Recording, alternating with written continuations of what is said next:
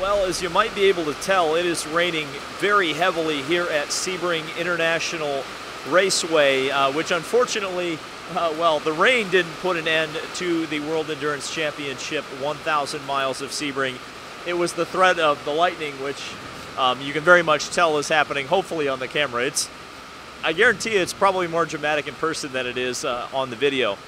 But obviously, a bit of a shame, a bit of a wet fart, I guess, to use a pun, to finish this race, which had so much promise and looked like it was going to be quite a barn burner, especially with this, well, maybe not this weather coming in at the end, kind of leading to an exciting finish. We'll talk about the WEC race, but certainly I have to preview as well the 12 Hours of Sebring for tomorrow. A couple of important notes on pole sitters. Number one position on the field doesn't mean too much in a 12-hour race, obviously, but Sebastian Bourdais set a DPI track record today, and the 01 Chip Ganassi Racing Cadillac DPI is on the pole position. The number 63 Risi Competizione Ferrari is on pole in GTD Pro, and the number 16 Wright Motorsports Porsche is leading the field in GTD AM. I'm going to screw that up several times because, of course, there's Pro and AM categories in both WEC, and it's a difference between an E and a D. So, real quick, I did get to interview Ricky Taylor, who will be rolling off in third position for the Wayne Taylor Racing Acura. So here's his interview, and then we're going to talk WEC. Ricky Taylor, I know it doesn't mean much today, but P3 in qualifying. How are you feeling going into tomorrow's 70th running of the 12 Hours of Sebring? Yeah, P3, I mean, better than we expected. I mean, practice, you never know what everybody else is doing, but the guys have been changing the car nonstop.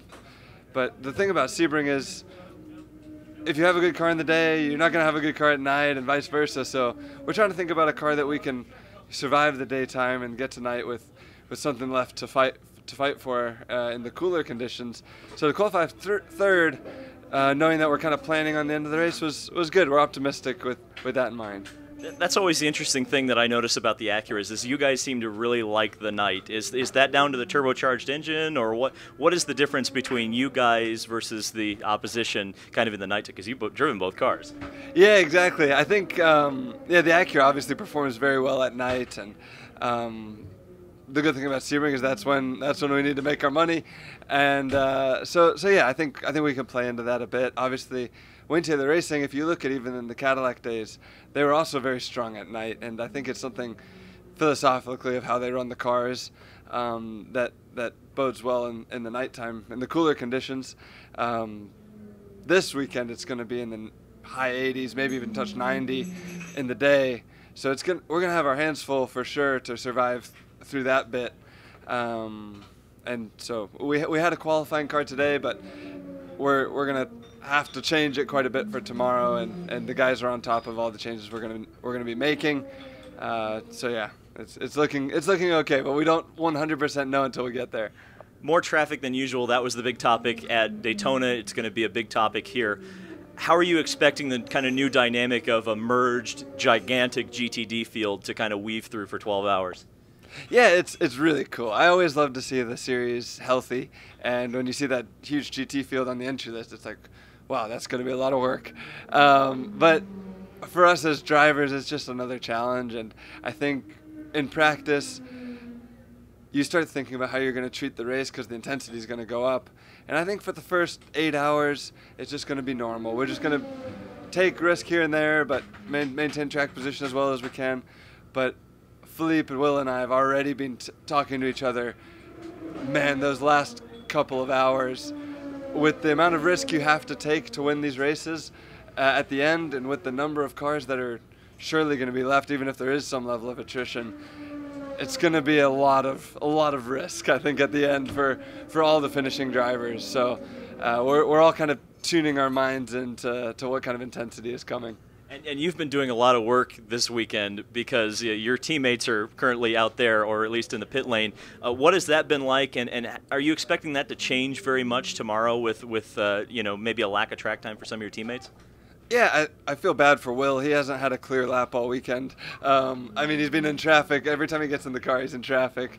Philippe's had some good time in the car, and he at least knows the car a lot better than Will does. So I have no question Philippe's going to be right there. Will always, he's like a veteran. He doesn't show what he has until the race, so I'm confident he's going to be there. But I do feel bad that they haven't had as much time as I have in the car. But I think the big game is going to be recovering from tonight's WEC race and resetting themselves for an even longer challenge tomorrow. Okay, so obviously, and you can see the rain. I'm going to get a shower here in a second. The big story I looked at coming into the World Endurance Championship 1,000 miles of Sebring was certainly the hypercar battle, Alpine, Glickenhaus, and Toyota. And while it wasn't certainly the barn burner I think we hoped and expected it would be, I think definitely it's a surprise and a pleasant one that Signatek Alpine was the one that ended up coming home with the overall victory today. They got the pole position, and really they weren't touched. Certainly Toyota was pulling some strategy, certainly tried some things to try to get ahead of Alpine, but ultimately Alpine really controlled this race. And that's great. Certainly the biggest story, though, of the hypercar division, aside from the great win for Alpine, was that big crash that Jose Maria Lopez had. It all began when Dr. McDreamy's car and Lopez got into it.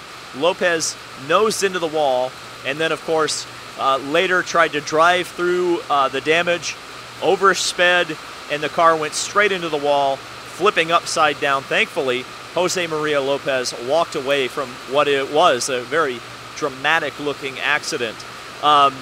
So Toyota ultimately, again, didn't quite have the pace. Now, they did beat Glickenhaus. Glickenhaus was third overall, Toyota second overall with the number 8 car. But again, Signatek Alpine in a grandfathered car, an old LMP1. So the more things change, the more they stay the same here at Sebring, an LMP1 car winning overall. GTE Pro I also want to talk about because, we've documented so much the struggles of the Corvette team, particularly in IMSA, and I think we're going to see that again tomorrow. But they were quick all day today. It was a huge battle between the single Corvette, the single full season Corvette, and the two Porsche factory cars.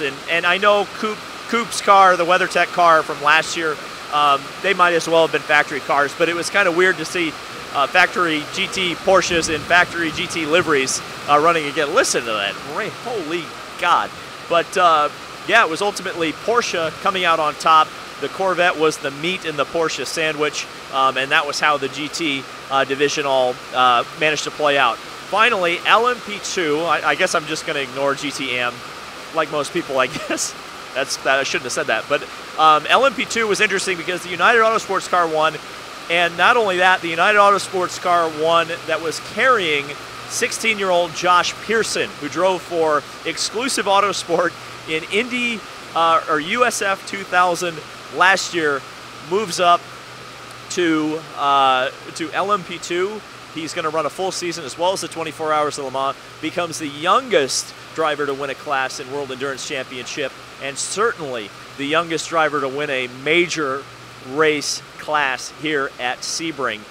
So that's certainly notable. An American driver who seems to be that he's going to make some waves on the international stage. So that's, well, part one of Super Sebring, and part one for a 3-part weekend of coverage. World Endurance Championship over, IMSA tomorrow, IndyCar on Sunday. I'm nuts. What am I doing? So from the tin roof porch of the media center here at Sebring International Raceway, hopefully a drier and complete race tomorrow. Thank you guys so much for watching. This has been David Land on YouTube, and we'll see you in the next video.